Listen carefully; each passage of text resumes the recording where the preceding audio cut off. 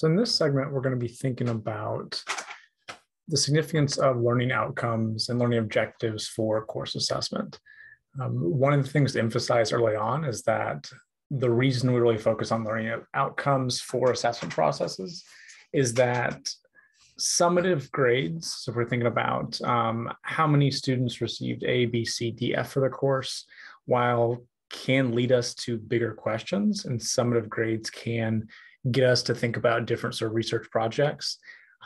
On their own, summative grades typically aren't actionable data, meaning that we can't look at how many students got A, B, C, and D and get a good sense of where to go next, what the next steps are in terms of revising the course, removing barriers for students.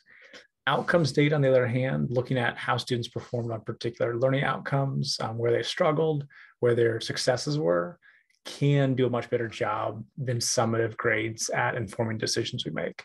Additionally, one of the other reasons we want to think about really focusing on what makes for effectively written course outcomes is that in addition to effective course outcomes really benefiting faculty and instructors, that you're given a kind of a roadmap of the major assignments, the main topics to focus on in the class.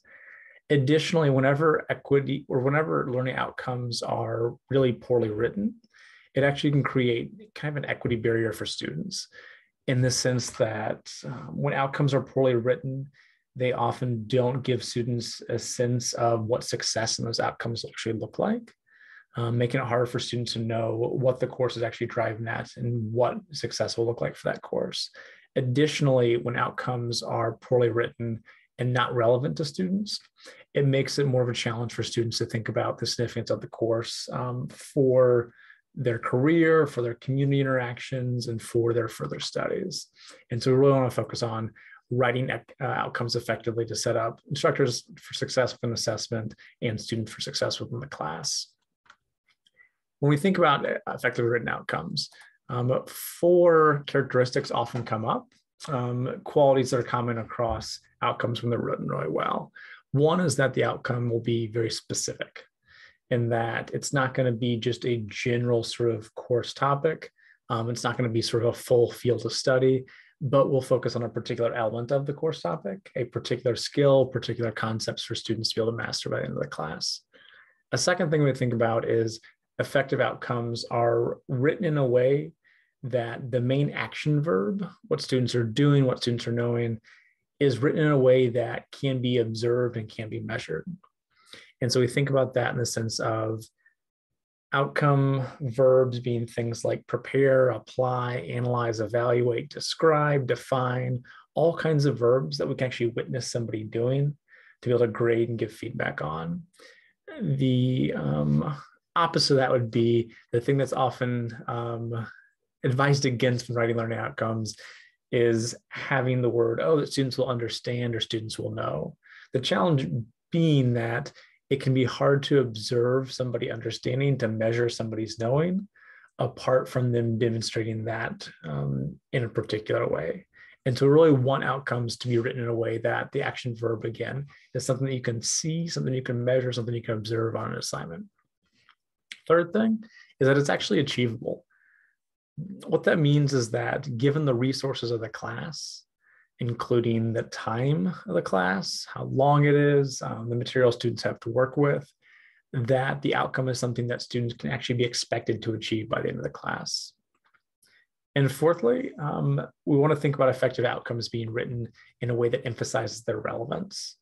We can take relevance to mean that students from reading the outcome can determine why that particular outcome is considered within the class, how it's relevant to the course topic, as well as to go a step further there to think about relevance to students as well.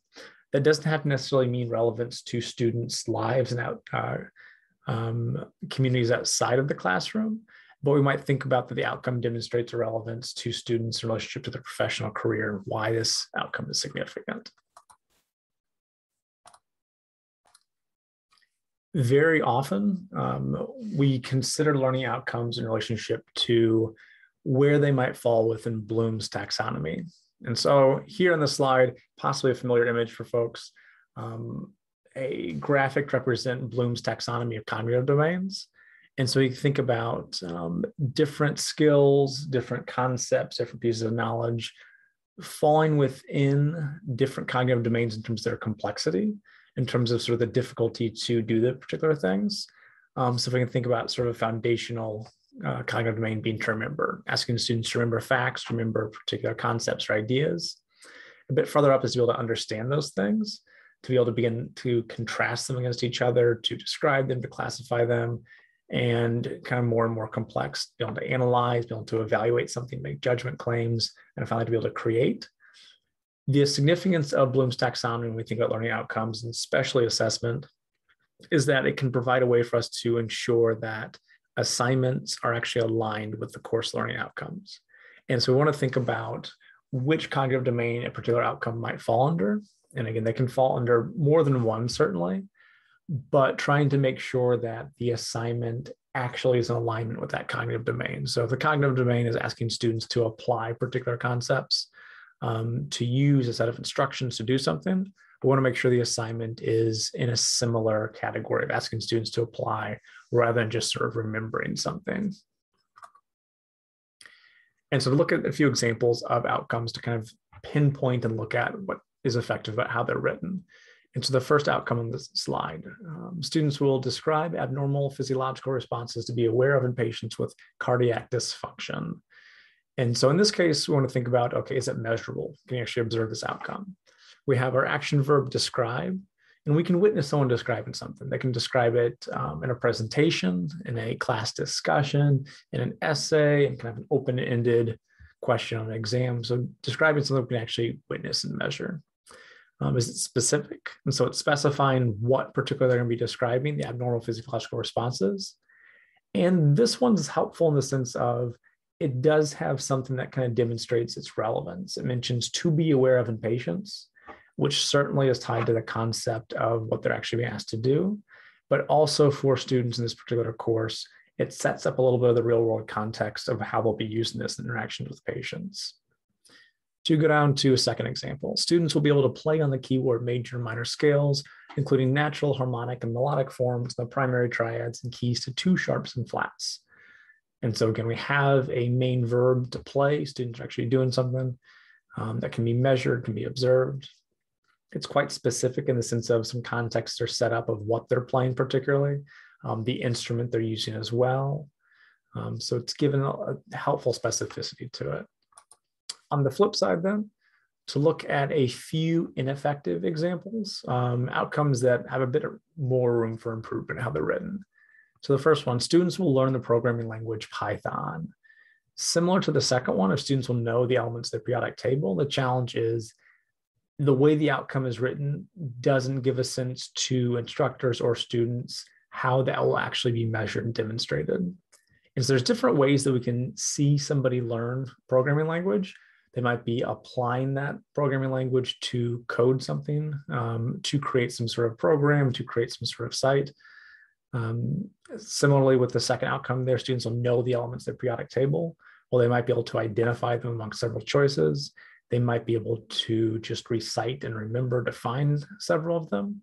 But we want to think about, again, aid students and faculty both, making sure those are measurable outcomes. And then the third one there, students will define the main periods of what is considered classical music and articulate their similarities and differences while applying the classifications to analyze their influence on contemporary musical genres. The challenge there, as you can tell from my reading it just now, is that there's a lot packed into that particular outcome. Just even visually, it's much, much longer than others on the slide.